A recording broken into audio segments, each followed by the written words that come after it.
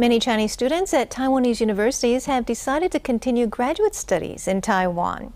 Over 1,000 Chinese students have recently been admitted into master and PhD programs at 75 Taiwan universities.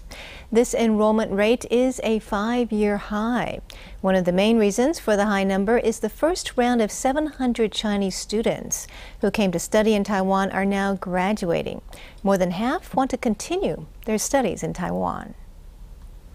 Danjiang University Chinese student Tsai came to study in Taiwan 4 years ago and has participated more actively in the school's public affairs than many Taiwan students. She also participated in social movements. She graduates this year, but does not want to return to China yet. So she applied for a research institute and got accepted to National Taiwan University's Graduate Institute of Building and Planning.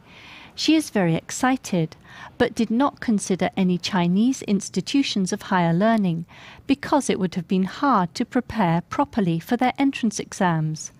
Statistics on Chinese students in Taiwan revealed that of the first round of students who came to university in Taiwan, 684 will graduate this year.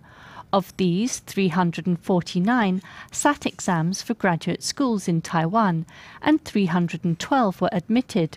That is, over half of Chinese students want to stay in Taiwan for further study. Due to familiarity with the learning environment and culture, of 1,095 Chinese students who applied for graduate studies, a large number also completed their undergraduate studies in Taiwan.